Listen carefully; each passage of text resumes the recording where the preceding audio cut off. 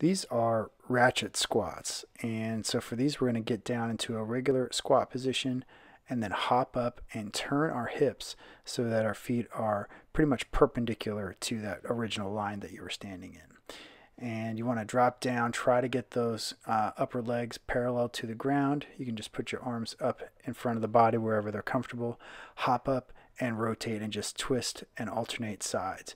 You want to make sure you keep breathing 2 nice deep breaths in through the nose and out through the mouth, and you'll just keep this going for whatever your prescribed duration is.